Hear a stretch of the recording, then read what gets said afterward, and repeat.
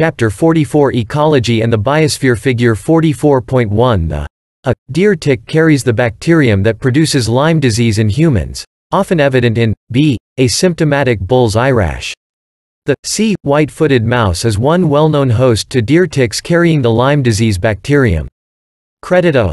Modification of work by Scott Bauer, USDA Rs. Credit B. Modification of work by James Gathany, CDC. Credit C. Modification of work by Rob Iriton, Introduction Why Study Ecology. Perhaps you are interested in learning about the natural world and how living things have adapted to the physical conditions of their environment. Or, perhaps you're a future physician seeking to understand the connection between your patient's health and their environment.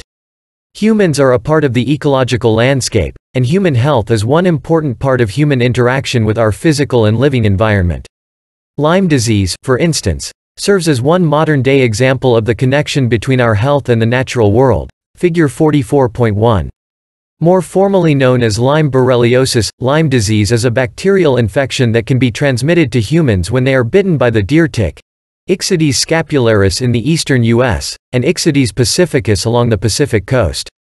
Deer ticks are the primary vectors. A vector is an organism that transmits a pathogen for this disease. However, not all ticks carry the pathogen, and not all deer ticks carry the bacteria that will cause Lyme disease in humans. Also, the ticks I. scapularis and pacificus can have other hosts besides deer. In fact, it turns out that the probability of infection depends on the type of host upon which the tick develops. A higher proportion of ticks that live on white-footed mice carry the bacterium than do ticks that live on deer. Knowledge about the environments and population densities in which the host species is abundant would help a physician or an epidemiologist better understand how Lyme disease is transmitted and how its incidence could be reduced. Chapter Outline 44.1 The Scope of Ecology 44.2 Biogeography 44.3 Terrestrial Biomes 44.4 Aquatic Biomes 44.5 Climate and the Effects of Global Climate Change 44.1 The Scope of Ecology. By the end of this section, you will be able to do the following. Define ecology and the 4 basic levels of ecological research. Describe examples of the ways in which ecology requires the integration of different scientific disciplines. Distinguish between abiotic and biotic components of the environment.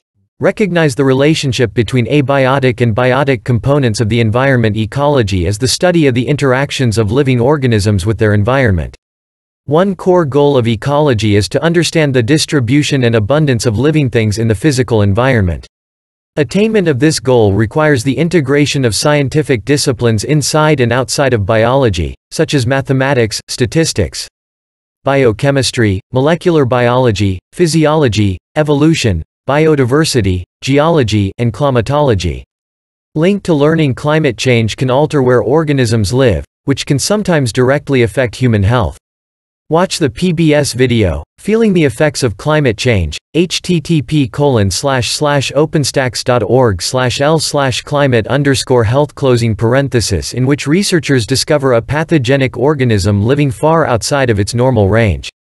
Levels of ecological study. When a discipline such as biology is studied, it is often helpful to subdivide it into smaller, related areas.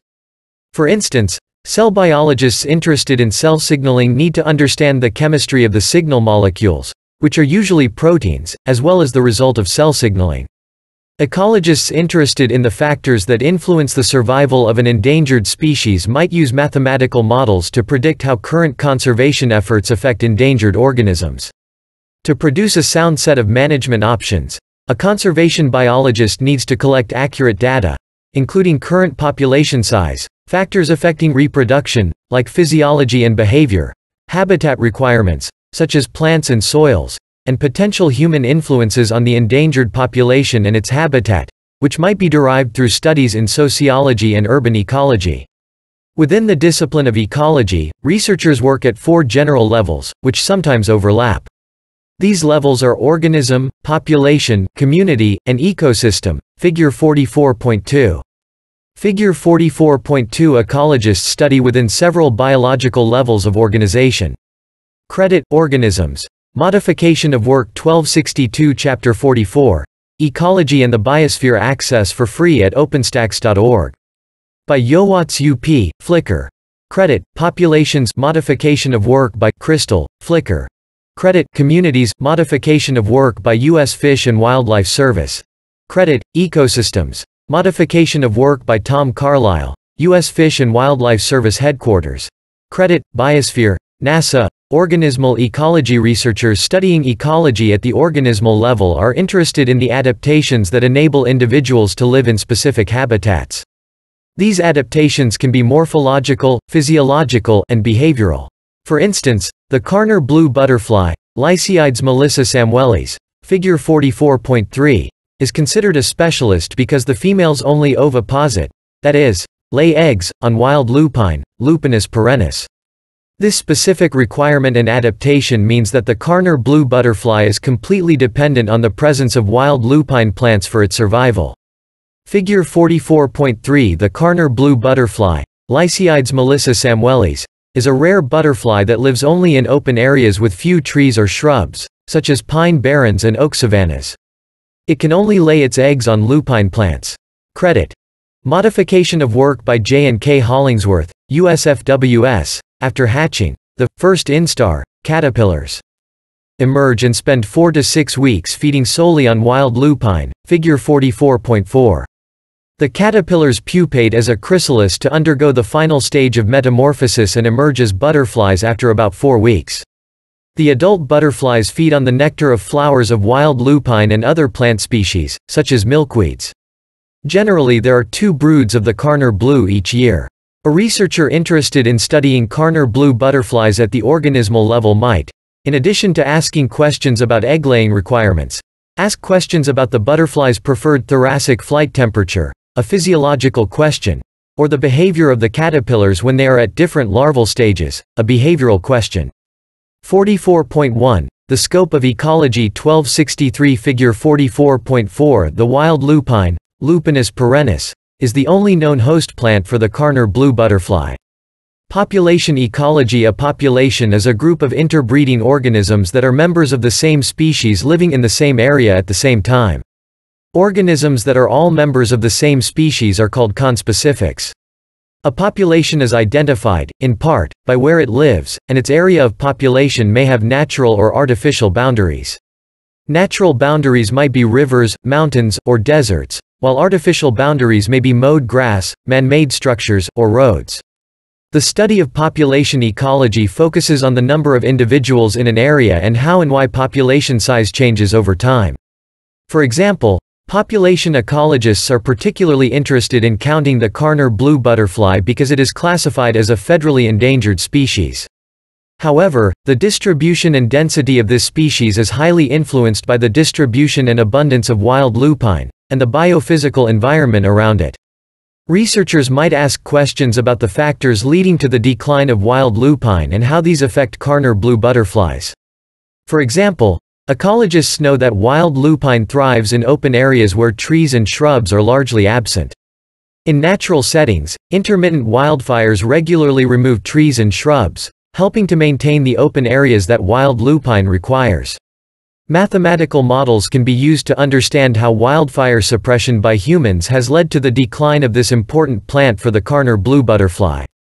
Community ecology. A biological community consists of the different species within an area, typically a 3-dimensional space, and the interactions within and among these species.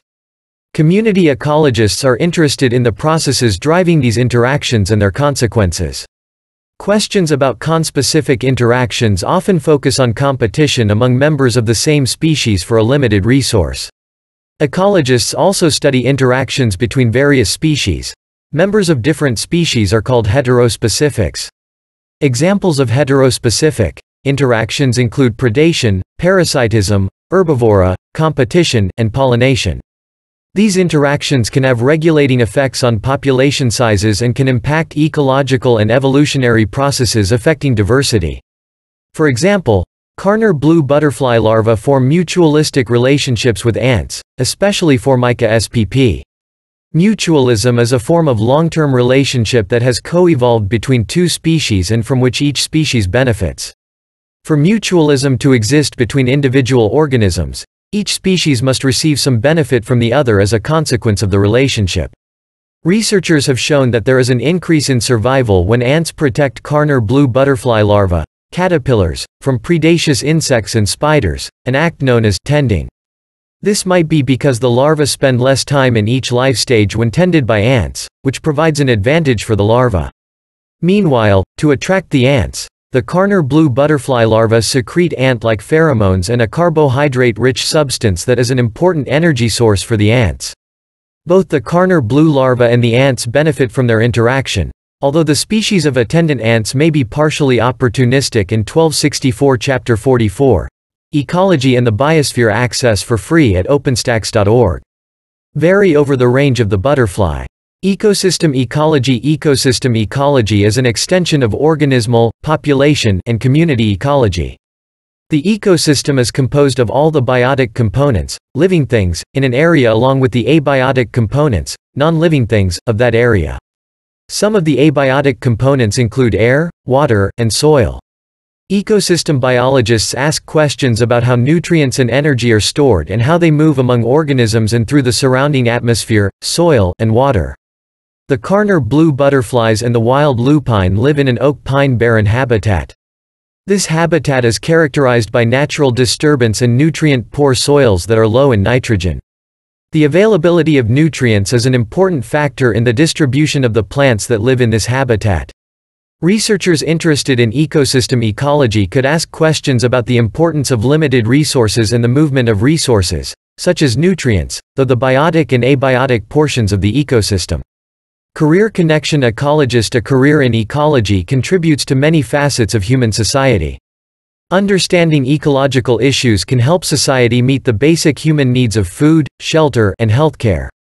Ecologists can conduct their research in the laboratory and outside in natural environments. Figure 44.5.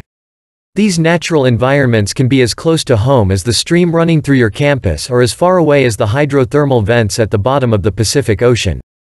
Ecologists manage natural resources such as white-tailed deer populations, Odocoileus virginianus. For hunting or aspen, Populus spp. Timber stands for paper production. Ecologists also work as educators who teach children and adults at various institutions including universities, high schools, museums, and nature centers. Ecologists may also work in advisory positions assisting local, state, and federal policymakers to develop laws that are ecologically sound, or they may develop those policies and legislation themselves. To become an ecologist requires at least an undergraduate degree, usually in a natural science. The undergraduate degree is often followed by specialized training or an advanced degree, depending on the area of ecology selected. Ecologists should also have a broad background in the physical sciences, as well as a solid foundation in mathematics and statistics. Figure 44.5. This landscape ecologist is releasing a black-footed ferret into its native habitat as part of a study. Credit: USFWS Mountain Prairie Region, NPS. Link to learning. Visit this site, http://openstax.org/l/ecologist_role. To see Stephen Wing, a marine ecologist from the University of Otago, discuss the role of an ecologist and the types of issues ecologists explore. 44.2 Biogeography. By the end of this section, you will be able to do the following: define biogeography, list and describe abiotic factors that affect the global distribution of plant and animal species. Compare the impact of abiotic forces on aquatic and terrestrial environments. Summarize the effects of abiotic factors on net primary productivity. Many forces influence the communities of living organisms present in different parts of the biosphere, all of the parts of Earth inhabited by life. The biosphere extends into the atmosphere, several kilometers above Earth, and into the depths of the oceans. Despite its apparent vastness to an individual human, the biosphere occupies only a minute space when compared to the known universe. Many abiotic forces influence where life can exist and the types of organisms found in different parts of the biosphere. The abiotic factors influence the distribution of biomes, large areas of land with similar climate, flora, and fauna. Biogeography. Biogeography is the study of the geographic distribution of living things and the abiotic factors that affect their distribution. Abiotic factors such as temperature and rainfall vary based mainly on latitude and elevation. As these abiotic factors change, the composition of plant and animal communities also changes. For example, if you were to begin a journey at the equator and walk north, you would notice gradual changes in plant communities. At the beginning of your journey, you would see tropical wet forests with broad-leaved evergreen trees, which are characteristic of plant communities found near the equator. As you continued to travel north, you would see these broad-leaved evergreen plants eventually give rise to seasonally dry forests with scattered trees. You would also begin to notice changes in temperature and moisture. At about 30 degrees north, these forests would give way to deserts, which are characterized by low precipitation and high insolation, sunlight. Moving farther north, you would see that deserts are replaced by grasslands or prairies. Eventually, grasslands are replaced by deciduous temperate forests. These deciduous forests give way to the boreal forests and taiga found in the subarctic, the area south of the Arctic Circle. Finally, you would reach the Arctic tundra, which is found at the most northern latitudes. This trek north reveals gradual changes in both climate and the types of organisms that have adapted to environmental factors associated with ecosystems found at different latitudes. However, different ecosystems exist at the same latitude due in part to abiotic factors such as jet streams, the Gulf Stream, and ocean currents. If you were to hike up a mountain, the changes you would see in the vegetation would parallel in many ways those as you move to higher latitudes. Ecologists who study biogeography examine patterns of species distribution. No species exists everywhere. For example, the Venus flytrap, Dionea mashipula, is endemic to a small area in North and South Carolina. An endemic species is one which is naturally found only in a specific geographic area that is usually restricted in size. Other species are generalists, species which live in a wide variety of geographic areas. The raccoon, Procyon spp., for example, is native to most of North and Central America. Species distribution patterns are based on biotic and abiotic factors and their influences during the very long periods of time required for species evolution. Therefore, early studies of biogeography were closely linked to the emergence of evolutionary thinking in the 18th century. Some of the most distinctive assemblages of plants and animals occur in regions that have been physically separated for millions of years by geographic barriers. Biologists estimate that Australia, for example, has between 600,000 and 700,000 species of plants and animals. Approximately 3/4 of living plant and mammal species are endemic species found solely in Australia, Figure 44.6 ab. 1266 Chapter 44, Ecology and the Biosphere, access for free at openstax.org. Figure 44.6 Australia is home to many endemic species. The wallaby, Wallabia bicolor, a medium-sized member of the kangaroo family, is a pouched mammal, or marsupial. The bee, Echidna, Tachyglossus aculeatus, is an egg-laying mammal. Credit A. Modification of work by Derek Coetzee. Credit B. Modification of work by Alan Whittam. Sometimes ecologists discover unique patterns of species distribution by determining where species are not found. Despite being tropical, Hawaii, for example, has no native land species of reptiles or amphibians, only a few native species of butterflies, and only one native terrestrial mammal, the hoary bat. Most of New Guinea, as another example, lacks placental mammals. Link to learning. Check out this video, http://openstax.org/l/platypus to observe a platypus swimming in its natural habitat in New South Wales, Australia. Like animals, plants can be endemic or generalists. Endemic plants are found only on specific regions of the Earth, while generalists are found on many regions. Isolated landmasses, such as Australia, Hawaii, and Madagascar, often have large numbers of endemic plant species. Some of these plants are endangered due to human activity. The forest gardenia, Gardenia brighami, for instance, is endemic to Hawaii. Only an estimated 15 to 20 trees are thought to exist, Figure 44.7. Figure 44.7 listed as federally endangered. The forest gardenia is a small tree with distinctive flowers. It is found only in 5 of the Hawaiian Islands in small populations consisting of a few individual specimens. Credit. Forrest and Kim Starr, Energy Sources. Energy from the sun is captured by green plants, algae, cyanobacteria, and photosynthetic protists.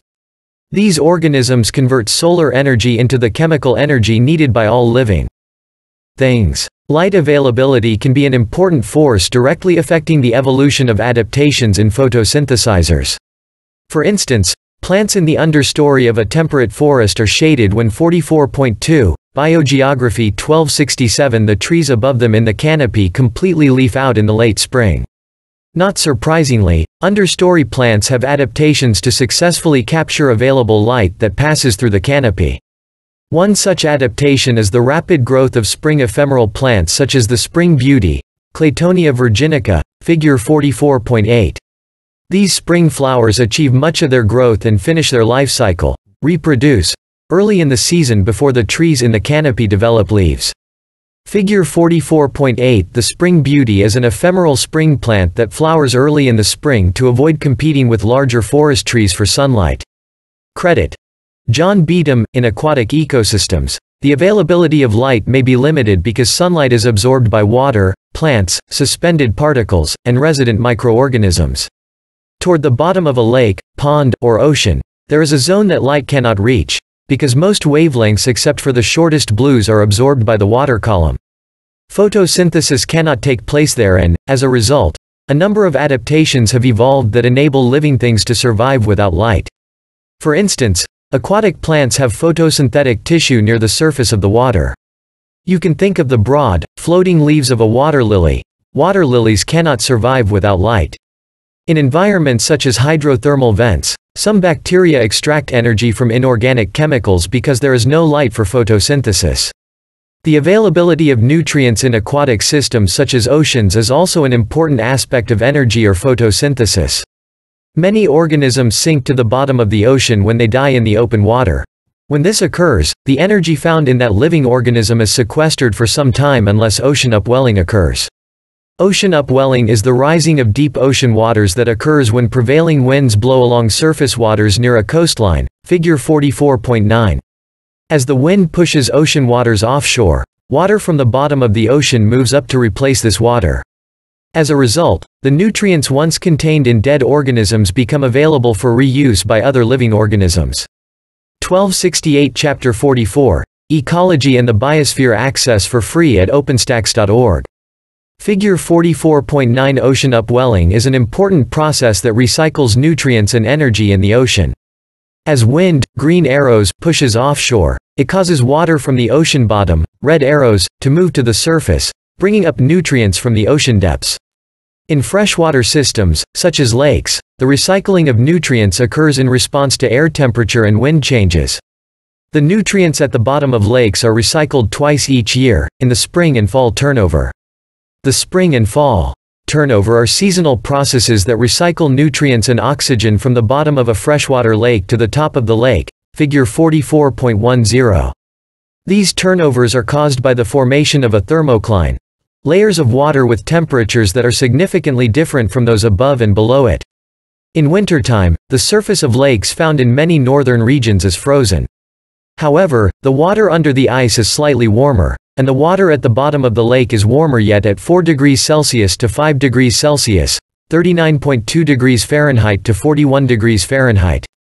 Water is densest at about 4 degrees Celsius, therefore, the deepest water is also the densest.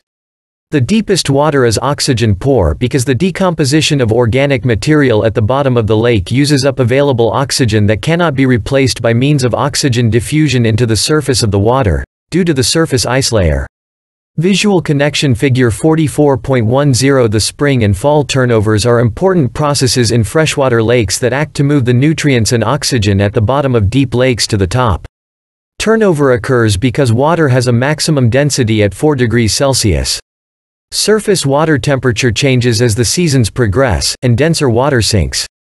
44.2. Biogeography 1269. How might turnover in tropical lakes differ from turnover in lakes that exist in temperate regions? Think of the variation, or lack of variation, in seasonal temperature change. In springtime, air temperatures increase and surface ice melts. When the temperature of the surface water begins to approach 4 degrees Celsius, the water becomes heavier and sinks to the bottom.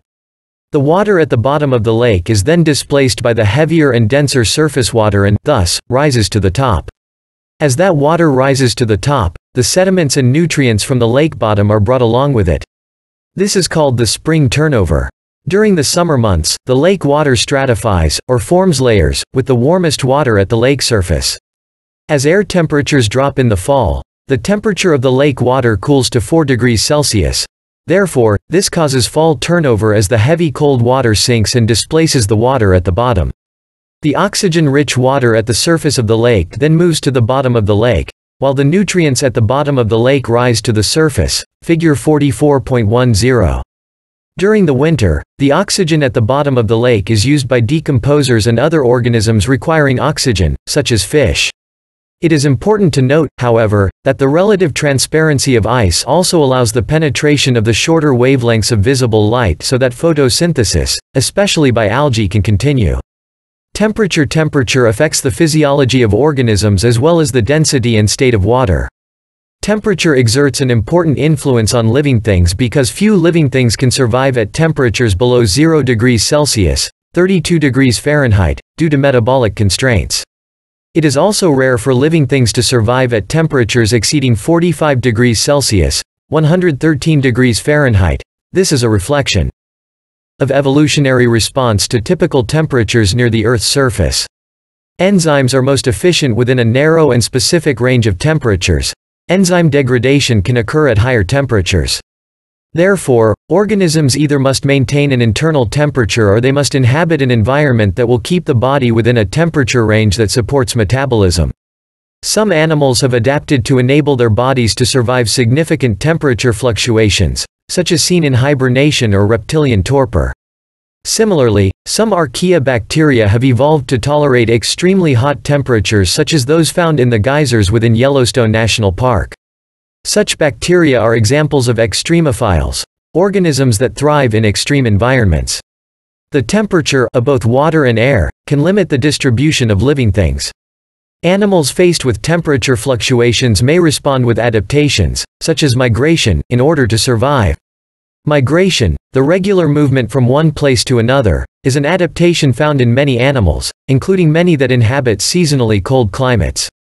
Migration solves problems related to temperature, locating food, and finding a mate. For example, the Arctic tern, Sterna paradisea, makes a 40,000 kilometers, 24,000 mi, round-trip flight each year between its feeding grounds in the southern hemisphere and its breeding grounds in the Arctic Ocean. Monarch butterflies, Danaus plexippus, live in the eastern and western United States in the warmer months, where they build up enormous populations, and migrate to areas around Michoacán, Mexico as well as areas along the Pacific coast, and the southern United States in the wintertime. Some species of mammals also make migratory forays. Reindeer, Rangifer tarandus, travel about 5,000 kilometers, 3,100 mi, each year to find food. Amphibians and reptiles are more limited in their distribution because they generally lack migratory ability. Not all animals that could migrate do so. Migration carries risk and comes at a high energy cost. Some animals hibernate or estivate to survive hostile temperatures. Hibernation enables animals to survive cold conditions, and estivation allows animals to survive the hostile conditions of a hot, dry climate. Animals that hibernate or estivate enter a state known as torpor, a condition in which their metabolic rate is significantly lowered. This enables the animal to wait until its environment better supports its survival. Some amphibians, such as the wood frog, Rana sylvatica, have an antifreeze-like chemical in their cells, which retains the cell's integrity and prevents them from freezing and bursting. Water is required by all living things because it is critical for cellular processes. Since terrestrial organisms lose water to the environment, they have evolved many adaptations to retain water. Plants have a number of interesting features on their leaves, such as leaf hairs and a waxy cuticle, that serve to decrease the rate of water loss via transpiration and convection. Freshwater organisms are surrounded by water and are constantly in danger of having water rush into their cells because of osmosis. Many adaptations of organisms living in freshwater environments have evolved to ensure that solute concentrations in their bodies remain within appropriate levels. One such adaptation is the excretion of dilute urine. 1270 Chapter 44, Ecology and the Biosphere, access for free at openstax.org. Marine organisms are surrounded by water with a higher solute concentration than the organism and, thus, are in danger of losing water to the environment because of osmosis. These organisms have morphological and physiological adaptations to retain water and release solutes into the environment. For example, marine iguanas, Amblyrhynchus cristatus, sneeze out water vapor that is high in salt in order to maintain solute concentrations within an acceptable range while swimming in the ocean and eating marine plants. Inorganic nutrients and soil inorganic nutrients, such as nitrogen and phosphorus, are important in determining the distribution and the abundance of living things. Plants obtain these inorganic nutrients from the soil when water moves into the plant through the roots. Therefore, soil structure, particle size of soil components, soil pH, and soil nutrient content together all play an important role in the distribution of plants. Animals obtain inorganic nutrients from the food they consume. Therefore, animal distributions are related to the distribution of what they eat. In some cases, animals will follow their food resource as it moves through the environment.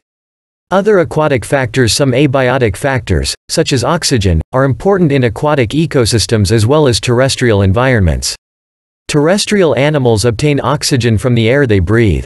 Oxygen availability can be an issue for organisms living at very high elevations, however, where there are fewer molecules of oxygen in the air.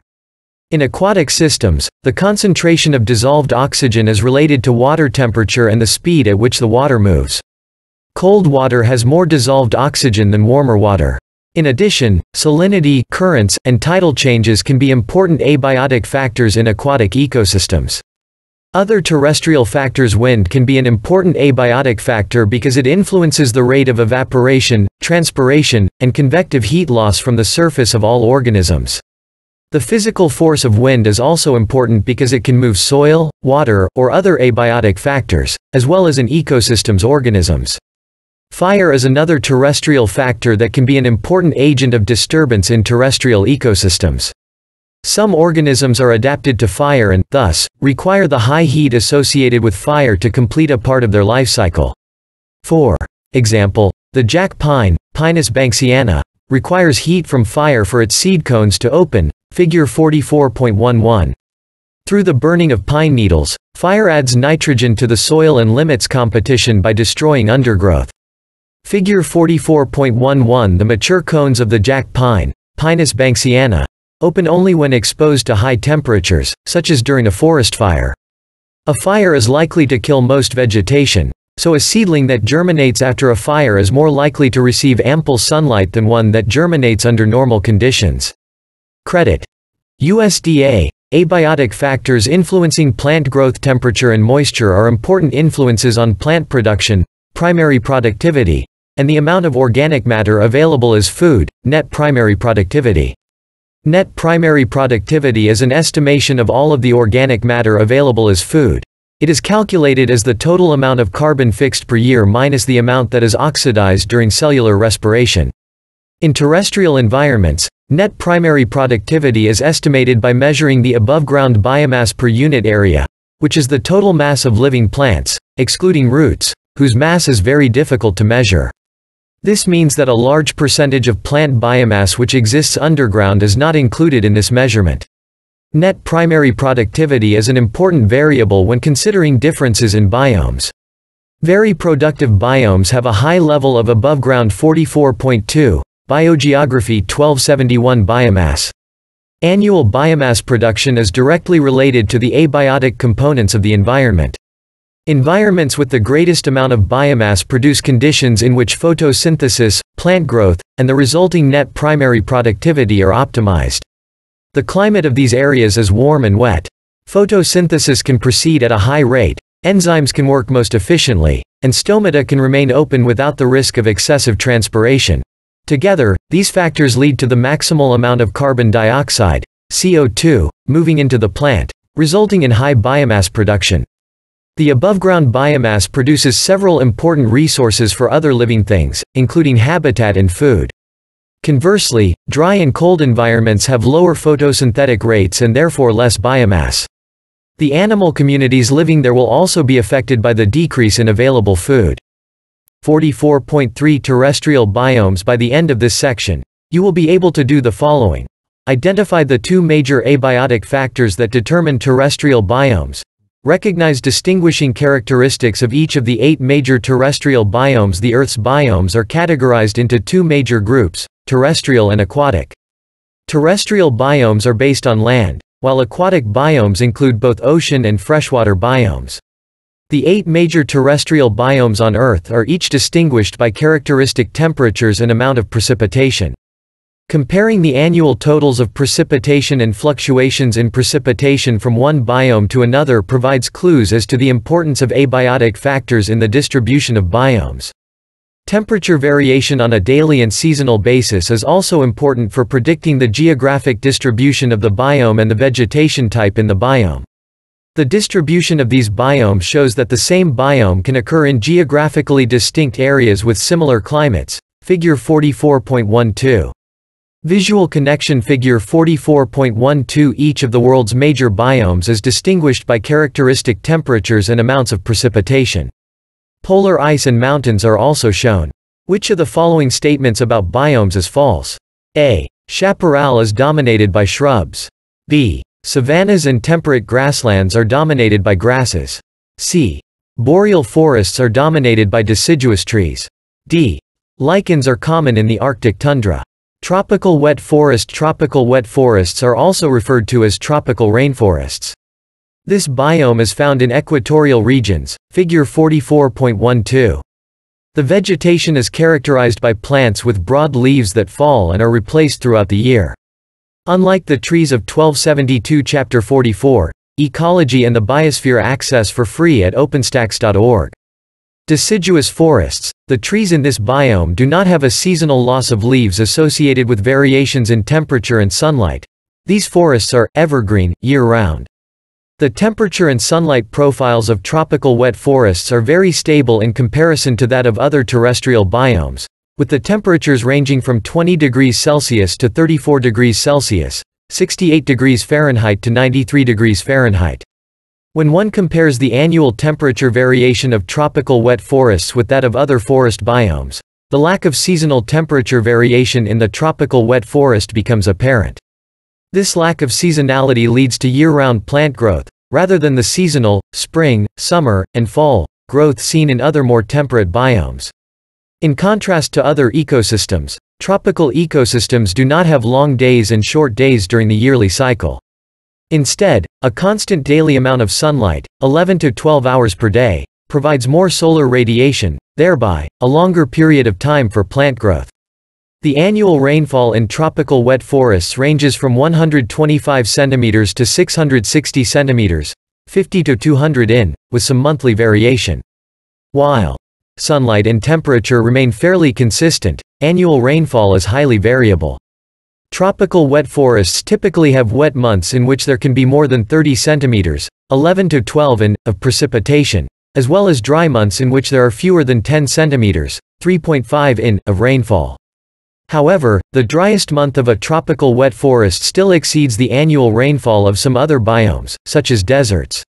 Tropical wet forests have high net primary productivity because the annual temperatures and precipitation values in these areas are ideal for plant growth. Therefore, the extensive biomass present in the tropical wet forest leads to plant communities with very high species diversities. Figure 44.13. Tropical wet forests have more species of trees than any other biome. On average, between 100 and 300 species of trees are present in a single hectare, 2.5 acres, of South American Amazonian rainforest. One way to visualize this is to compare the distinctive horizontal layers within the tropical wet forest biome. On the forest floor is a sparse layer of plants and decaying plant matter. Above that is an understory of short shrubby foliage. A layer of trees rises above this understory and is topped by a closed upper canopy, the uppermost overhead layer of branches and leaves. Some additional trees emerge through this closed upper canopy. These layers provide diverse and complex habitats for the variety of plants, fungi, animals, and other organisms within the tropical wet forests. For example, epiphytes are plants that grow on other plants, which typically are not harmed. Epiphytes are found throughout tropical wet forest biomes. Many species of animals use the variety of plants and the complex structure of the tropical wet forests for food and shelter. Some organisms live several meters above ground and have adapted to this arboreal lifestyle. Figure 44.13 Tropical wet forests, such as these forests along the Madre de Dios River, Peru, near the Amazon River, have high species diversity. Credit. Roosevelt Garcia. Savannas are grasslands with scattered trees, and they are located in Africa, South America, and northern Australia. Figure 44.12. Savannas are usually hot, tropical areas with temperatures averaging from 24 degrees Celsius to 29 degrees Celsius, 75 degrees Fahrenheit to 84 degrees Fahrenheit, and an annual rainfall of 10 to 40 centimeters, 3.9 to 15.7 in. Savannas have an extensive dry season. For this reason, forest trees do not grow as well as they do in the tropical wet forest, or other forest biomes. As a result, within the grasses and forbs, herbaceous flowering plants, that dominate the savanna, there are relatively few trees. Figure 44.14.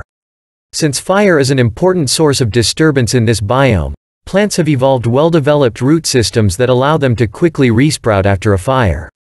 44.3. Terrestrial biomes 1273. Figure 44.14. Savannas, like this one in Taita Hills Wildlife Sanctuary in Kenya, are dominated by grasses. Credit. Christopher T. Cooper. Subtropical deserts exist between 15 degrees and 30 degrees north and south latitude and are centered on the tropics of Cancer and Capricorn. Figure 44.12. This biome is very dry. In some years, evaporation exceeds precipitation. Subtropical hot deserts can have daytime soil surface temperatures above 60 degrees Celsius, 140 degrees Fahrenheit, and nighttime temperatures approaching 0 degrees Celsius, 32 degrees Fahrenheit. This is largely due to the lack of atmospheric water. In cold deserts, temperatures can be as high as 25 degrees Celsius and can drop below -30 degrees Celsius, -22 degrees Fahrenheit. Subtropical deserts are characterized by low annual precipitation of fewer than 30 centimeters, 12 in, with little monthly variation and lack of predictability in rainfall. In some cases, the annual rainfall can be as low as 2 centimeters, 0.8 in subtropical deserts located in Central Australia, the outback, and northern Africa. The vegetation and low animal diversity of this biome is closely related to low and unpredictable precipitation. Very dry deserts lack perennial vegetation that lives from one year to the next. Instead, many plants are annuals that grow quickly and reproduce when rainfall does occur, and then die. Many other plants in these areas are characterized by having a number of adaptations that conserve water, such as deep roots, reduced foliage, and water-storing stems. Figure 44.15. Seed plants in the desert produce seeds that can be in dormancy for extended periods between rains. Adaptations in desert animals include nocturnal behavior and burrowing. 1274 Chapter 44, Ecology and the Biosphere. Access for free at openstax.org. Figure 44.15. To reduce water loss, many desert plants have tiny leaves or no leaves at all. The leaves of Ocotillo, Fukiaria splendens, shown here in the Sonora Desert near Gila Bend, Arizona, appear only after rainfall, and then are shed. Chaparral. The chaparral is also called the scrub forest and is found in California, along the Mediterranean Sea, and along the southern coast of Australia. Figure 44.12. The annual rainfall in this biome ranges from 65 centimeters to 75 centimeters, 25.6 to 29.5 in, and the majority of the rain falls in the winter. Summers are very dry and many chaparral plants are dormant during the summertime. The chaparral vegetation, shown in Figure 44.16, is dominated by shrubs adapted to periodic fires, with some plants producing seeds that only germinate after a hot fire. The ashes left behind after a fire are rich in nutrients like nitrogen that fertilize the soil and promote plant regrowth. Figure 44.16. The chaparral is dominated by shrubs. Credit. Miguel Vieira. Temperate grasslands. Temperate grasslands are found throughout central North America, where they are also known as prairies. They are also in Eurasia, where they are known as steppes. Figure 44.12. Temperate grasslands have pronounced annual fluctuations in 44.3, terrestrial biomes 1275 temperature with hot summers and cold winters. The annual temperature variation produces specific growing seasons for plants. Plant growth is possible when temperatures are warm enough to sustain plant growth and when ample water is available, which occurs in the spring, summer, and fall. During much of the winter, temperatures are low and water, which is stored in the form of ice, is not available for plant growth. Annual precipitation ranges from 25 cm to 75 cm, 9.8 to 29.5 in. Because of relatively lower annual precipitation in temperate grasslands, there are few trees except for those found growing along rivers or streams. The dominant vegetation tends to consist of grasses dense enough to sustain populations of grazing animals. Figure 44.17. The vegetation is very dense and the soils are fertile because the subsurface of the soil is packed with the roots and rhizomes, underground stems, of these grasses. The roots and rhizomes act to anchor plants into the ground and replenish the organic material, humus, in the soil when they die and decay. Figure 44.17. The American bison, bison, more commonly called the buffalo, is a grazing mammal that once populated American prairies in huge numbers. Credit: Jack Dykinga, USDA Agricultural Research Service. Fires, mainly caused by lightning, are a natural disturbance in temperate grasslands. When fire is suppressed in temperate grasslands, the vegetation eventually converts to scrub and sometimes dense forests with drought-tolerant tree species. Often, the restoration or management of temperate grasslands requires the use of controlled burns to suppress the growth of trees and maintain the grasses. Temperate forests are the most common biome in eastern North America, Western Europe, Eastern Asia, Chile, and New Zealand. Figure 44.12. This biome is found throughout mid-latitude regions. Temperatures range between -30°C and 30°C, -22°F to 86°F, and drop to below freezing periodically during cold winters. These temperatures mean that temperate forests have defined growing seasons during the spring, summer, and early fall. Precipitation is relatively constant throughout the year and ranges between 75 cm and 150 cm, 29.5 to 59 in. Because of the moderate annual rainfall and temperatures, deciduous trees are the dominant plant in this biome. Figure 44.18. Deciduous trees lose their leaves each fall and remain leafless in the winter. Thus, no photosynthesis occurs in the deciduous trees during the dormant winter period. Each spring, new leaves appear as the temperature increases. Because of the dormant period, the net primary productivity of temperate forests is less than that of tropical wet forests. In addition, temperate forests show less diversity of tree species than tropical wet forest biomes. 1276 Chapter 44, Ecology and the Biosphere. Access for free at openstax.org. Figure 44.18. Deciduous trees are the dominant plant in the temperate forest. Credit: Oliver Harold. The trees of the temperate forests leaf out and shade much of the ground, however. This biome is more open than tropical wet forests because most trees in the temperate forests do not grow as tall as the trees in tropical wet forests. The soils of the temperate forests are rich in inorganic and organic nutrients. This is due to the thick layer of leaf litter on forest floors, which does not develop in tropical rainforests. As this leaf litter decays, nutrients are returned to the soil. The leaf litter also protects soil from erosion, insulates the ground, and provides habitats for invertebrates, such as the pill bug or roly-poly, Armadillidium vulgar, and their predators, such as the red-backed salamander, Plethodon cinereus.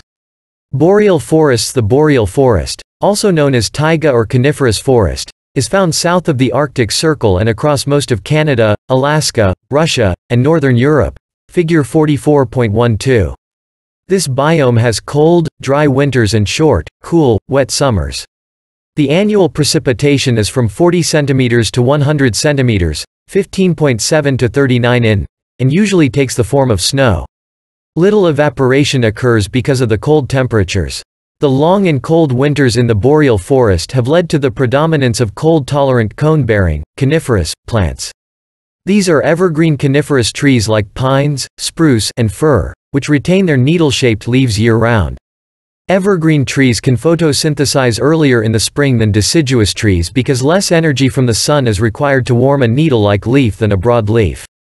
This benefits evergreen trees, which grow faster than deciduous trees in the boreal forest. In addition, soils in boreal forest regions tend to be acidic with little available nitrogen. Leaves are a nitrogen-rich structure and deciduous trees must produce a new set of these nitrogen-rich structures each year. Therefore, coniferous trees that retain nitrogen-rich needles may have a competitive advantage over the broad-leafed deciduous trees. The net primary productivity of boreal forests is lower than that of temperate forests and tropical wet forests. The above-ground biomass of boreal forests is high because these slow-growing tree species are long-lived and accumulate a large standing biomass over time. Plant species diversity is less than that seen in temperate forests and tropical wet forests. Boreal forests lack the pronounced elements of the layered forest structure seen in tropical wet forests. The structure of a boreal forest is often only a tree layer and a ground layer, figure 44.19. When conifer needles are dropped, they decompose more slowly than broad leaves. Therefore, fewer nutrients are returned to the soil to fuel plant growth. 44.3. Terrestrial biomes 1277 figure 44.19. The boreal forest, taiga, has low-lying plants and conifer trees. Credit. L. B. Brubaker, Arctic tundra. The Arctic tundra lies north of the subarctic boreal forest and is located throughout the Arctic regions of the Northern Hemisphere, figure 44.12. The average winter temperature is -34 degrees Celsius, -29.2 degrees Fahrenheit, and the average summer temperature is from 3 degrees Celsius to 12 degrees Celsius, 37 degrees Fahrenheit to 52 degrees Fahrenheit. Plants in the Arctic tundra have a very short growing season of approximately 10 to 12 weeks. However, during this time, there are almost 24 hours of daylight and plant growth is rapid. The annual precipitation of the Arctic tundra is very low with little annual variation in precipitation. And, as in the boreal forests, there is little evaporation due to the cold temperatures. Plants in the Arctic tundra are generally low to the ground, figure 44.20. There is little species diversity, low net primary productivity, and low above-ground biomass. The soils of the Arctic tundra may remain in a perennially frozen state referred to as permafrost. The permafrost makes it impossible for roots to penetrate deep into the soil and slows the decay of organic matter, which inhibits the release of nutrients from organic matter. During the growing season, the ground of the Arctic tundra can be completely covered with plants or lichens. Figure 44.20. Low-growing plants such as shrub willow dominate the tundra landscape, shown here in the Arctic National Wildlife Refuge. Credit. USFWS Arctic National Wildlife Refuge. Link to learning. Watch this assignment discovery. Biomes video, http://openstax.org/l/biomes for an overview of biomes. To explore further, select one of the biomes on the extended playlist: desert, savanna, temperate forest, temperate grassland, tropic, tundra. 44.4 Aquatic biomes. By the end of this section, you will be able to do the following. Describe the effects of abiotic factors on the composition of plant and animal communities in aquatic biomes. Compare and contrast the characteristics of the ocean zones. Summarize the characteristics of standing water and flowing water freshwater biomes. Abiotic factors influencing aquatic biomes. Like terrestrial biomes, aquatic biomes are influenced by a series of abiotic factors. The aquatic medium, water, has different physical and chemical properties than air, however. Even if the water in a pond or other body of water is perfectly clear, there are no suspended particles. Water, on its own, absorbs light. As one descends into a deep body of water, there will eventually be a depth which the sunlight cannot reach. While there are some abiotic and biotic factors in a terrestrial ecosystem that might obscure light, like fog, dust, or insect swarms, usually these are not permanent features of the environment. The importance of light in aquatic biomes is central to the communities of organisms found in both freshwater and marine ecosystems. In freshwater systems, stratification due to differences in density is perhaps the most critical abiotic factor and is related to the energy aspects of light. The thermal properties of water, rates of heating and cooling, and the ability to store much larger amounts of energy than the air, are significant to the function of marine systems and have major impacts on global climate and weather patterns. Marine systems are also influenced by large-scale physical water movements, such as currents. These are less important in most freshwater lakes. The ocean is categorized by several areas or zones, figure 44.21. All of the ocean's open water is referred to as the pelagic realm, or zone.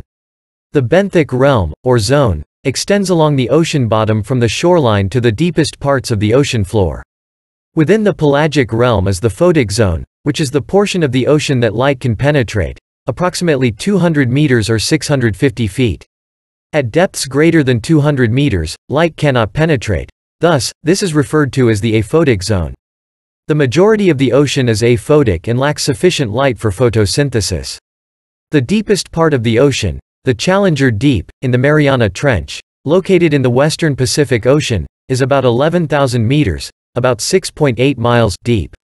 To give some perspective on the depth of this trench, the ocean is, on average, 4,267 meters or 14,000 feet deep. These realms and zones are relevant to freshwater lakes as well. Visual connection figure 44.21. The ocean is divided into different zones based on water depth and distance from the shoreline. In which of the following regions would you expect to find photosynthetic organisms? A. The aphotic zone, the neritic zone, the oceanic zone, and the benthic realm. B. The photic zone, the intertidal zone, the neritic zone, and the oceanic zone. C. The photic zone, the abyssal zone, the neritic zone, and the oceanic zone. D. The pelagic realm, the aphotic zone, the neritic zone, and the oceanic zone. 44.4. Aquatic biomes. 1279. Marine biomes. The ocean is the largest marine biome. It is a continuous body of salt water that is relatively uniform in chemical composition. In fact, it is a weak solution of mineral salts and decayed biological matter. Within the ocean, coral reefs are a second kind of marine biome.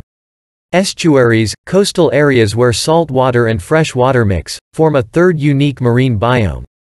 Ocean. The physical diversity of the ocean is a significant influence on plants, animals, and other organisms. The ocean is categorized into different zones based on how far light reaches into the water. Each zone has a distinct group of species adapted to the biotic and abiotic conditions particular to that zone. The intertidal zone, which is the zone between high and low tide, is the oceanic region that is closest to land, figure 44.21. Generally, most people think of this portion of the ocean as a sandy beach. In some cases, the intertidal zone is indeed a sandy beach, but it can also be rocky or muddy. The intertidal zone is an extremely variable environment because of action of tidal ebb and flow. Organisms are exposed to air and sunlight at low tide and are underwater most of the time, especially during high tide. Therefore, living things that thrive in the intertidal zone are adapted to being dry for long periods of time. The shore of the intertidal zone may also be repeatedly struck by waves, and the organisms found there are adapted to withstand damage from their pounding action, figure 44.22.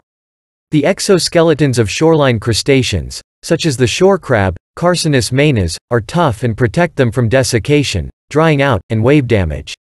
Another consequence of the pounding waves is that few algae and plants establish themselves in the constantly moving rocks, sand, or mud.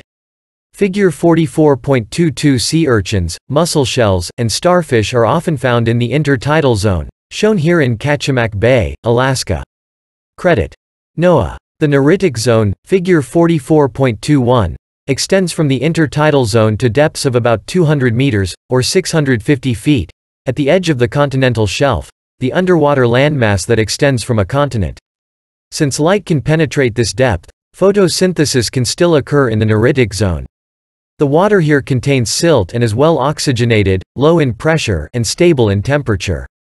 Phytoplankton and floating sargassum, a type of free-floating marine seaweed, provide a habitat for some sea life found in the neritic zone. Zooplankton, protists, small fishes, and shrimp are found in the neritic zone and are the base of the food chain for most of the world's fisheries. Beyond the neritic zone is the open ocean area known as the pelagic or open oceanic zone, figure 44.21. Within the oceanic zone there is thermal stratification where warm and cold waters mix because of ocean currents. Abundant plankton serve as the base of the food chain for larger animals such as whales and dolphins. Nutrients are scarce and this is a relatively less productive part of the marine biome. When photosynthetic organisms and the protists and animals that feed on them die, their bodies fall to the bottom of the ocean, where they remain. Unlike freshwater lakes, most of the open ocean lacks a process for bringing the organic nutrients back up to the surface. Exceptions include major oceanic upwellings within the Humboldt Current along the western coast of South America. The majority of organisms in the aphotic zone include sea cucumbers, phylum Echinodermata, and other organisms that survive on the nutrients contained in the dead bodies of organisms in the photic zone. Beneath the pelagic zone is the benthic realm, the deep water region beyond the continental shelf, figure 44.21. The bottom of the benthic realm is composed of sand, silt, and dead organisms. Temperature decreases, remaining above freezing, as water depth increases. This is a nutrient-rich portion of the ocean because of the dead organisms that fall from the upper layers of the ocean. Because of this high level of nutrients, a diversity of fungi, sponges, sea anemones, marine worms, sea stars, fishes, and 1280 Chapter 44, Ecology and the Biosphere access for free at OpenStax.org. Bacteria exist. The deepest part of the ocean is the abyssal zone, which is at depths of 4,000 meters or greater. The abyssal zone, figure 44.21, is very cold and has very high pressure, high oxygen content, and low nutrient content. There are a variety of invertebrates and fishes found in this zone, but the abyssal zone does not have plants because of the lack of light. Hydrothermal vents are found primarily in the abyssal zone. Chemosynthetic bacteria utilize the hydrogen sulfide and other minerals emitted from the vents. These chemosynthetic bacteria use the hydrogen sulfide as an energy source and serve as the base of the food chain found in the abyssal zone. Coral reefs are ocean ridges formed by marine invertebrates, comprising mostly cnidarians and mollusks, living in warm shallow waters within the photic zone of the ocean. They are found within 30, north and south of the equator. The Great Barrier Reef is perhaps the best known and largest reef system in the world, visible from the International Space Station. This massive and ancient reef is located several miles off the northeastern coast of Australia. Other coral reef systems are fringing islands, which are directly adjacent to land, or atolls, which are circular reef systems surrounding a former landmass that is now underwater. The coral organisms, members of phylum Cnidaria, are colonies of saltwater polyps that secrete a calcium carbonate skeleton. These calcium-rich skeletons slowly accumulate, forming the underwater reef, figure 44.23. Corals found in shallower waters, at a depth of approximately 60 meters or about 200 feet, have a mutualistic relationship with photosynthetic unicellular algae. The relationship provides corals with the majority of the nutrition and the energy they require. The waters in which these corals live are nutritionally poor and, without this mutualism, it would not be possible for large corals to grow. Some corals living in deeper and colder water do not have a mutualistic relationship with algae. These corals attain energy and nutrients using stinging cells called cnidocytes on their tentacles to capture prey. Link to learning. Watch this National Oceanic and Atmospheric Administration, NOAA, video, http://openstax.org/l/marine_biology. To see marine ecologist Dr. Peter Etnoyer discuss his research on coral organisms. It is estimated that more than 4,000 fish species inhabit coral reefs. These fishes can feed on coral, the cryptofauna, invertebrates found within the calcium carbonate substrate of the coral reefs, or the seaweed and algae that are associated with the coral. In addition, some fish species inhabit the boundaries of a coral reef. These species include predators, herbivores, and planktivores, which consume planktonic organisms such as bacteria, archaea, algae, and protists floating in the pelagic zone. Figure 44.23. Coral reefs are formed by the calcium carbonate skeletons of coral organisms, which are marine invertebrates in the phylum 44.4, aquatic biomes 1281 Cnidaria. Credit: Terry Hughes, Evolution Connection. Global decline of coral reefs. It takes many thousands of years to build a coral reef. The animals that create coral reefs have evolved over millions of years, continuing to slowly deposit the calcium carbonate that forms their characteristic ocean homes. Bathed in warm tropical waters, the coral animals and their symbiotic algal partners evolved to survive at the upper limit of ocean water temperature. Together, climate change and human activity pose dual threats to the long-term survival of the world's coral reefs. As global warming due to fossil fuel emissions raises ocean temperatures, coral reefs are suffering. The excessive warmth causes the reefs to lose their symbiotic, food-producing algae, resulting in a phenomenon known as bleaching.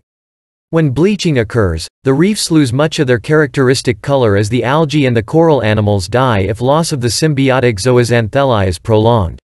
Rising levels of atmospheric carbon dioxide further threaten the corals in other ways. As CO2 dissolves in ocean waters, it lowers the pH and increases ocean acidity.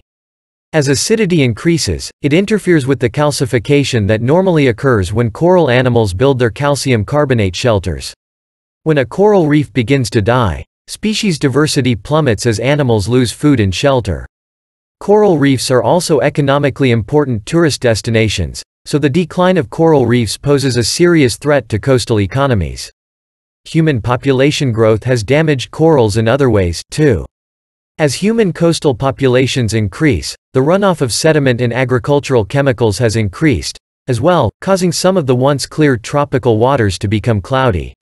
At the same time, overfishing of popular fish species has allowed the predator species that eat corals to go unchecked. Although a rise in global temperatures of 1 to 2 C, a conservative scientific projection, in the coming decades may not seem large, it is very significant to this biome. When change occurs rapidly, species can become extinct before evolution can offer new adaptations. Many scientists believe that global warming, with its rapid, in terms of evolutionary time, and inexorable increases in temperature, is tipping the balance beyond the point at which many of the world's coral reefs can recover. Estuaries. Where the ocean meets freshwater, estuaries are biomes that occur where a source of fresh water, such as a river, meets the ocean. Therefore, both fresh water and salt water are found in the same vicinity. Mixing results in a diluted, brackish, saltwater. Estuaries form protected areas where many of the young offspring of crustaceans, mollusks, and fish begin their lives, which also creates important breeding grounds for other animals. Salinity is a very important factor that influences the organisms and the adaptations of the organisms found in estuaries. The salinity of estuaries varies considerably and is based on the rate of flow of its freshwater sources, which may depend on the seasonal rainfall. Once or twice a day, high tides bring salt water into the estuary. Low tides occurring at the same frequency reverse the current of salt water. The short-term and rapid variation in salinity due to the mixing of fresh water and salt water is a difficult physiological challenge for the plants and animals that inhabit estuaries. Many estuarine plant species are halophytes, plants that can tolerate salty conditions. Halophytic plants are adapted to deal with the salinity resulting from saltwater on their roots or from sea spray. In some halophytes, filters in the roots remove the salt from the water that the plant absorbs. Other plants are able to pump oxygen into their roots. Animals, such as mussels and clams, phylum Mollusca, have developed behavioral adaptations that expend a lot of energy to function in this rapidly changing environment. When these animals are exposed to low salinity, they stop feeding, close their shells, and switch from aerobic respiration, in which they use gills to remove oxygen from the water, to anaerobic respiration, a process that does not require oxygen and takes place in the cytoplasm of the animal cells. When high tide returns to the estuary, the salinity and oxygen content of the water increases, and these animals open their shells, begin feeding, and return to aerobic respiration. Freshwater biomes include lakes and ponds, standing water, as well as rivers and streams, flowing water. They also include wetlands, which will be discussed later. Humans rely on freshwater biomes to provide ecosystem benefits, which are aquatic resources for drinking water, crop irrigation, sanitation, and industry. Lakes and ponds are connected with abiotic and biotic factors influencing their terrestrial biomes. 1282 Chapter 44, Ecology and the Biosphere, access for free at openstax.org. Lakes and ponds can range in area from a few square meters to thousands of square kilometers. Temperature is an important abiotic factor affecting living things found in lakes and ponds. In the summer, as we have seen, thermal stratification of lakes and ponds occurs when the upper layer of water is warmed by the sun and does not mix with deeper, cooler water. Light can penetrate within the photic zone of the lake or pond. Phytoplankton, algae and cyanobacteria, are found here and carry out photosynthesis, providing the base of the food web of lakes and ponds. Zooplankton, such as rotifers and larvae and adult crustaceans, consume these phytoplankton. At the bottom of lakes and ponds, bacteria in the aphotic zone break down dead organisms that sink to the bottom. Nitrogen and phosphorus are important limiting nutrients in lakes and ponds. Because of this, they are the determining factors in the amount of phytoplankton growth that takes place in lakes and ponds. When there is a large input of nitrogen and phosphorus, from sewage and runoff from fertilized lawns and farms, for example, the growth of algae skyrockets, resulting in a large accumulation of algae called an algal bloom. Algal blooms, figure 44.24, can become so extensive that they reduce light penetration in water. They may also release toxic byproducts into the water, contaminating any drinking water taken from that source. In addition, the lake or pond becomes aphotic, and photosynthetic plants cannot survive. When the algae die and decompose, severe oxygen depletion of the water occurs. Fishes and other organisms that require oxygen are then more likely to die, resulting in a dead zone. Lake Erie and the Gulf of Mexico represent freshwater and marine habitats where phosphorus control and storm water runoff pose significant environmental challenges. Figure 44.24. The uncontrolled growth of algae in this lake has resulted in an algal bloom. Credit: Jeremy Nettleton. Rivers and streams. Rivers and streams are continuously moving bodies of water that carry large amounts of water from the source, or headwater, to a lake or ocean. The largest rivers include the Nile River in Africa, the Amazon River in South America, and the Mississippi River in North America. Abiotic features of rivers and streams vary along the length of the river or stream. Streams begin at a point of origin referred to as source water. The source water is usually cold, low in nutrients, and clear. The channel, the width of the river or stream, is narrower than at any other place along the length of the river or stream. Because of this, the current is often faster here than at any other point of the river or stream. The fast-moving water results in minimal silt accumulation at the bottom of the river or stream. Therefore, the water is usually clear and free of debris. Photosynthesis here is mostly attributed to algae that are growing on rocks. The swift current inhibits the growth of phytoplankton. An additional input of energy can come from leaves and other organic material that fall downstream into the river or stream, as well as from trees and other plants that border the water. When the leaves decompose, the organic material and nutrients in the leaves are returned to the water. Plants and animals have adapted to this fast-moving water. For instance, leeches, phylum Annelida, have elongated bodies and suckers on the anterior and ventral areas of the body. These suckers attach to the substrate, keeping the leech anchored in place, and are also used to attach to their prey. Freshwater trout species, phylum Chordata, are an important predator in these fast-moving rivers and streams. As the river or stream flows away from the source, the width of the channel gradually widens and the current slows. This slow-moving water, caused by the gradient decrease and the volume increase as tributaries unite, has more sedimentation. 44.4. Aquatic biomes. 1283. Phytoplankton can also be suspended in slow-moving water. Therefore, the water will not be as clear as it is near the source. The water is also warmer. Worms, phylum Annelida, and insects, phylum Arthropoda, can be found burrowing into the mud. The higher-order predator vertebrates, phylum Chordata, include waterfowl, frogs, and fishes. These predators must find food in these slow-moving, sometimes murky, waters and, unlike the trout in the waters at the source, these vertebrates may not be able to use vision as their primary sense to find food. Instead, they are more likely to use taste or chemical cues to find prey. Wetlands. Wetlands are environments in which the soil is either permanently or periodically saturated with water. Wetlands are different from lakes because wetlands are shallow bodies of water whereas lakes vary in depth. Emergent vegetation consists of wetland plants that are rooted in the soil but have portions of leaves, stems, and flowers extending above the water's surface. There are several types of wetlands including marshes, swamps, bogs, mudflats, and salt marshes, figure 44.25. The three shared characteristics among these types, what makes them wetlands, are their hydrology, hydrophytic vegetation, and hydric soils. Figure 44.25. Located in southern Florida, Everglades National Park is a vast array of wetland environments, including sawgrass marshes, cypress swamps, and estuarine mangrove forests. Here, a great egret walks among cypress trees. Credit. NPS, freshwater marshes and swamps are characterized by slow and steady water flow. Bogs, however, develop in depressions where water flow is low or non-existent. Bogs usually occur in areas where there is a clay bottom with poor percolation of water. Percolation is the movement of water through the pores in the soil or rocks.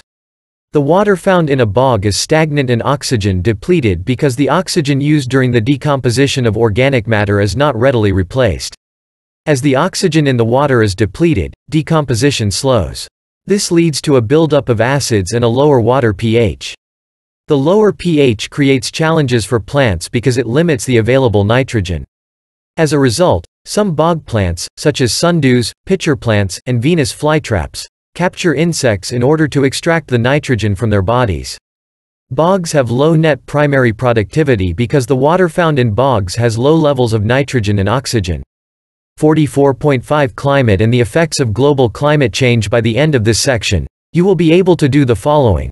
Define global climate change, summarize the effects of the Industrial Revolution on global atmospheric carbon dioxide concentration, describe 3 natural factors affecting long-term global climate, list 2 or more greenhouse gases and describe their role in the greenhouse effect. All biomes are universally affected by global conditions, such as climate, that ultimately shape each biome's environment.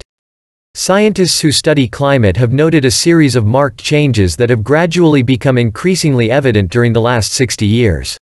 Global climate change is the term used to describe altered global weather patterns, especially a worldwide increase in temperature and resulting changes in the climate, due largely to rising levels of atmospheric carbon dioxide. Climate and weather. A common misconception about global climate change is that a specific weather event occurring in a particular region, for example, a very cool week in June in central Indiana, provides evidence of global climate change.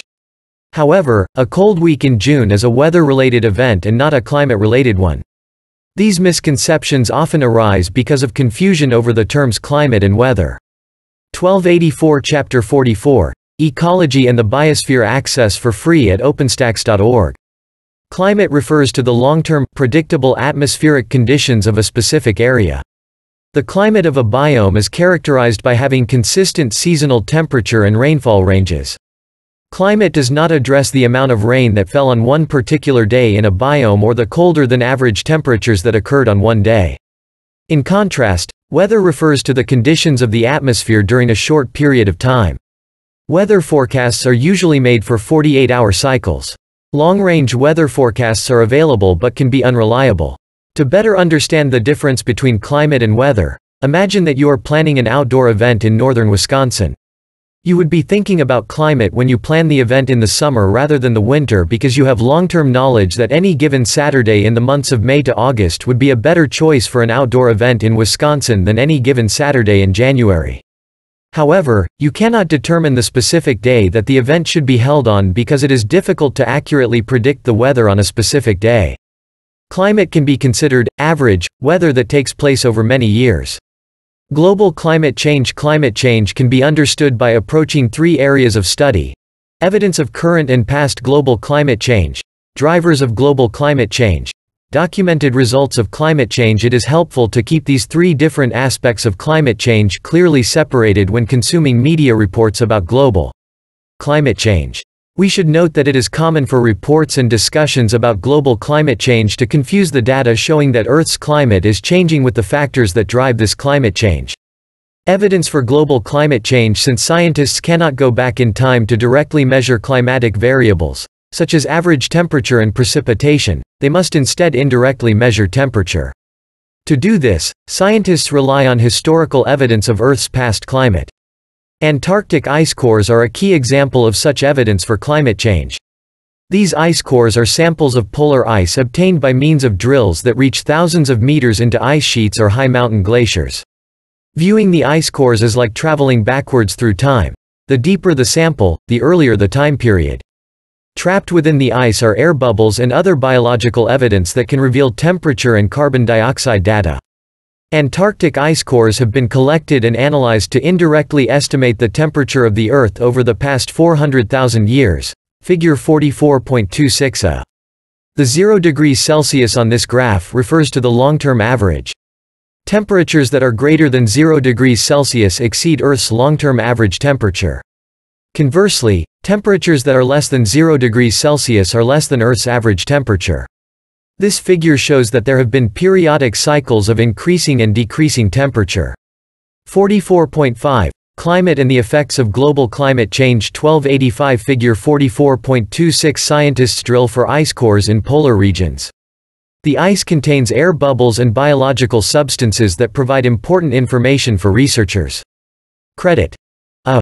Hala Astrid Kjar. B. National Ice Core Laboratory, USGS. Before the late 1800s, the Earth has been as much as 9 degrees Celsius cooler and about 3 degrees Celsius warmer.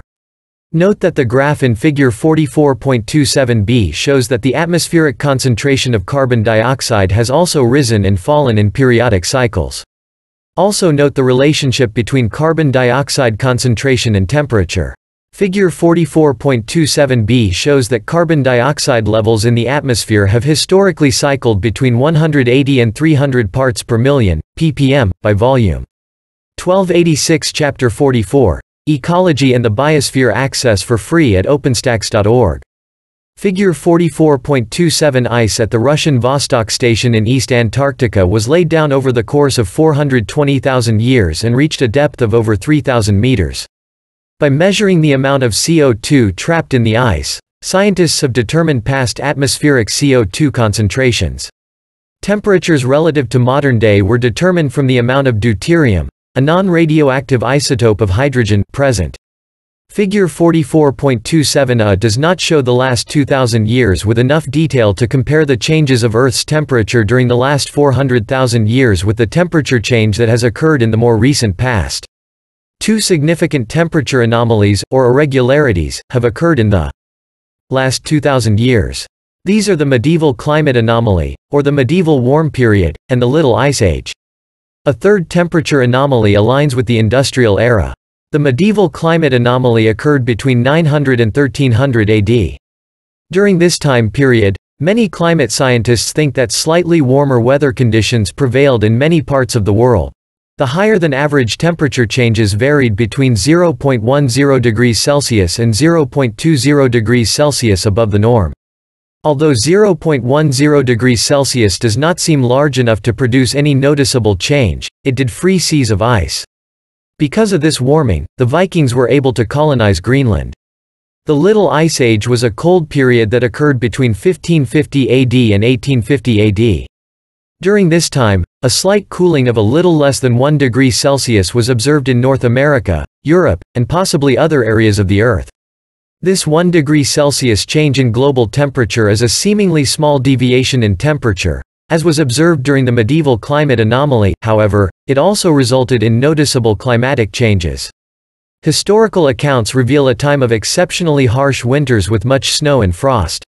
The Industrial Revolution, which began around 1750, was characterized by changes in much of human society. Advances in agriculture increased the food supply, which improved the standard of living for people in Europe and the United States. New technologies were invented that provided jobs and cheaper goods. These new technologies were powered using fossil fuels, especially coal. The Industrial Revolution starting in the early 19th century ushered in the beginning of the industrial era. When a fossil fuel is burned, carbon dioxide is released. With the beginning of the industrial era, atmospheric carbon dioxide began to rise. Figure 44.28. 44.5. Climate and the effects of global climate change. 1287. Figure 44.28. The atmospheric concentration of CO2 has risen steadily since the beginning of industrialization. Current and past drivers of global climate change. Because it is not possible to go back in time to directly observe and measure climate, scientists must use indirect evidence to determine the drivers, or factors, that may be responsible for climate change. The indirect evidence includes data collected using ice cores, boreholes, a narrow shaft bored into the ground, tree rings, glacier lengths, pollen remains, and ocean sediments. The data shows a correlation between the timing of temperature changes and drivers of climate change. Before the industrial era, PRE 1780, there were 3 drivers of climate change that were not related to human activity or atmospheric gases. The first of these is the Milankovitch cycles. The Milankovitch cycles describe the effects of slight changes in the Earth's orbit on Earth's climate. The length of the Milankovitch cycles ranges between 19,000 and 100,000 years. In other words, one could expect to see some predictable changes in the Earth's climate associated with changes in the Earth's orbit at a minimum of every 19,000 years. The variation in the Sun's intensity is the second natural factor responsible for climate change. Solar intensity is the amount of solar power or energy the Sun emits in a given amount of time. There is a direct relationship between solar intensity and temperature. As solar intensity increases, or decreases, the Earth's temperature correspondingly increases, or decreases. Changes in solar intensity have been proposed as one of several possible explanations for the Little Ice Age. Finally, volcanic eruptions are a third natural driver of climate change.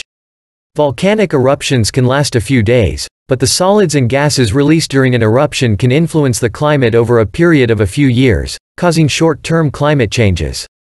The gases and solids released by volcanic eruptions can include carbon dioxide, water vapor, sulfur dioxide, hydrogen sulfide, hydrogen, and carbon monoxide.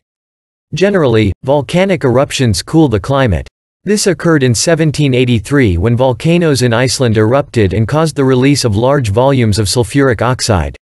This led to haze effect cooling, a global phenomenon that occurs when dust, ash, or other suspended particles block out sunlight and trigger lower global temperatures as a result. Haze effect cooling usually extends for 1 or more years before dissipating in intensity. In Europe and North America, haze effect cooling produced some of the lowest average winter temperatures on record in 1783 and 1784. Greenhouse gases are probably the most significant drivers of the climate. When heat energy from the Sun strikes the Earth, gases known as greenhouse gases trap the heat in the atmosphere, in a similar manner as do the glass panes of a greenhouse keep heat from escaping. The greenhouse gases that affect Earth include carbon dioxide, methane, water vapor, nitrous oxide, and ozone. Approximately half of the radiation from the Sun passes through these gases in the atmosphere and strikes the Earth. This radiation is converted into thermal, infrared, radiation on the Earth's surface, and then a portion of that energy is re-radiated back into the atmosphere. Greenhouse gases, however, reflect much of the thermal energy back to the Earth's surface. The more greenhouse gases there are in the atmosphere, the more thermal energy is reflected back to the Earth's surface, heating it up and the atmosphere immediately above it. Greenhouse gases absorb and emit radiation and are an important factor in the greenhouse effect, the warming of Earth due to carbon dioxide and other greenhouse gases in the atmosphere. Direct evidence supports the relationship between atmospheric concentrations of carbon dioxide and temperature. As carbon dioxide rises, global temperature rises. Since 1950, the concentration of atmospheric carbon dioxide has increased from about 280 ppm to 382 ppm in 2006. In 2011, the atmospheric carbon dioxide concentration was 392 ppm. However, the Planet Wood 1288 Chapter 44, Ecology and the Biosphere access for free at OpenStax.org. Not be inhabitable by current life forms if water vapor did not produce its drastic greenhouse warming effect. Scientists look at patterns in data and try to explain differences or deviations from these patterns. The atmospheric carbon dioxide data reveal a historical pattern of carbon dioxide increasing and decreasing, cycling between a low of 180 ppm and a high of 300 ppm. Scientists have concluded that it took around 50,000 years for the atmospheric carbon dioxide level to increase from its low minimum concentration to its higher maximum concentration. However, beginning only a few centuries ago, atmospheric carbon dioxide concentrations have increased beyond the historical maximum of 300 ppm.